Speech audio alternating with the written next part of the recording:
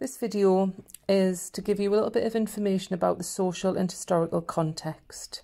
So what that means and why you need to know about it. In English literature, you will be asked to answer questions on an Inspector Calls, on Macbeth, and also Jekyll and Hyde. Your response to those questions needs to be written in a series of P paragraphs.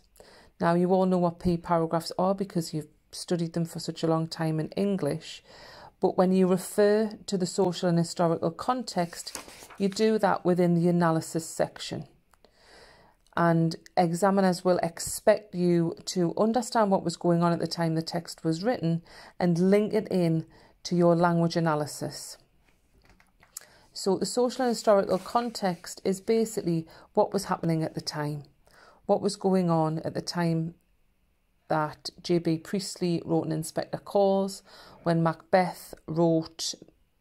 Shakespeare wrote Macbeth, and also when Robert Louis Stevenson wrote The Strange Case of Dr. Jekyll and Mr. Hyde.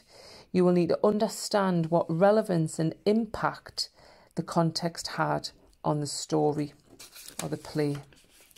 So first of all, when we think about the context of an Inspector Calls, that was at the time that the Titanic sank.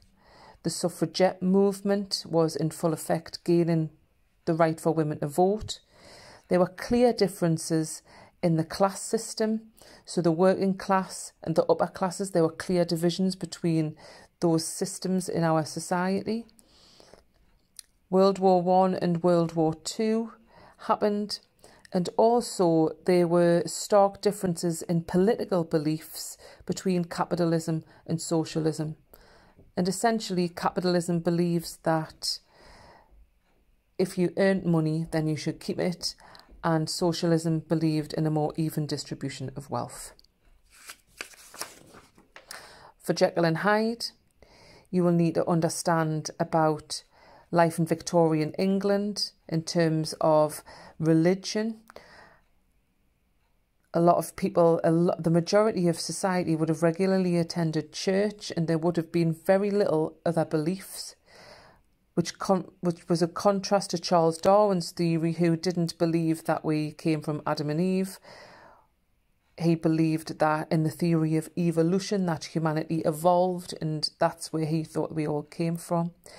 Jack the Ripper, his notoriety during Victorian times, where he tortured and killed prostitutes.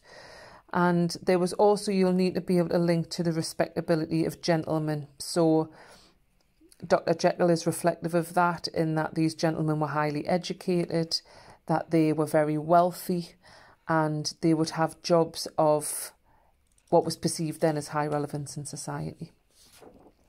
For Macbeth, you will need to understand about how supernatural and witchcraft were perceived at that time.